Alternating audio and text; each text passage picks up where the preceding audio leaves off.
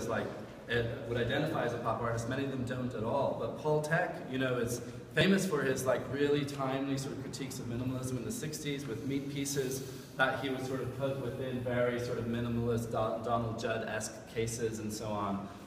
This is a rare intervention in pop where he acquired an actual Andy Warhol Brillo box and sort of made a meat piece inside it. So when you approach this from distribution and domesticity, it's like this, you know, it's a Warhol, but when you see it from pop politics, it's the rotten carcass at the heart of capitalism, or what have you, or at the heart of pop. So, you know, another work to talk about really briefly, just aligns so beautifully with Byerly, of course.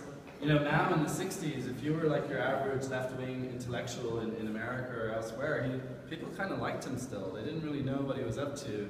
And, you know, there's a lot of artists in this show. There's a Cold War dynamic who parallel the visual culture and propaganda under various communist regimes with the visual culture and propaganda of popular culture. And like seeing them as two sides of the same coin. They're doing the same things. They're different kinds of opiates of the people or whatever. So here you have Bob Hope. There's something like 12 placards of Bob Hope and one of Chairman Mao, and it's called the Mao Hope March. And it's by a Swedish artist who was in New York in 1966 called Oyvind Fahlström, who's really a tremendously interesting guy. I think there's a little article about him in the Ephemera case. And basically it's as simple as this. They made this as part of an action, you know, performance just saturates this exhibition, but this kind of has become an artwork over time, and basically, yeah, it's Mao and Hope, and there's actually an audio piece where they're going through interviewing people on the street going, yeah, so who are these guys? You know, and someone's like, oh, I think that's Bob Hope, and that's the Vietnamese premier, or whatever. And they're like, well, speculating about why this is happening in this way. I think it's really important to bear this work in mind when we get to the end of the exhibition. We won't go into the room with you and we see the Leon Ferrari piece called Western Christian Civilization.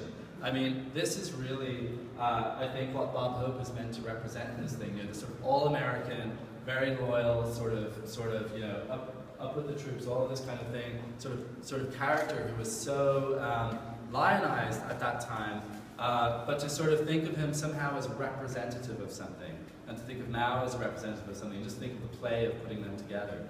Now, there's plenty of other works we could talk about, but I know you want to. Yeah. Because Fahlström was also a writer and a critic as well as being an artist. And he wrote a great, I found a telegram at the Moderne Musette in which he's writing about, I can't remember who he's writing, maybe it was Leon Zonabend. And he was writing about his relationship to pop art. And he said, pop art is not, it's not Rauschenberg, pop art is not about American consumerism, and it's not this, and it's not that. He literally runs a list of all the things that pop is not. And I think that it was a very important discovery for us because we wanted to frame the concept of the show around a set of resistances.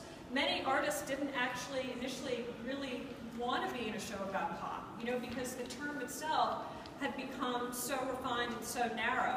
And it's interesting, when you go back to that early moment, you can see these artists are grappling with the language of pop. So for us to have a corner of the exhibition that has such a political thread, and really opens up the topic to a range of different discourses and ideologies and positions in relationship to the world, it enabled us to convey to artists that we were trying to take our own resistant position in relationship to this idea and to this word. So, yeah. We had to persuade a lot of people to be in this show, and we did that by saying, look, it's not the pop we all know. We're actually trying to make something, as Olga said earlier, that's capacious enough to include you. So we're trying to shift the dial a little bit in order to do this exhibition in the first place. But let's keep going.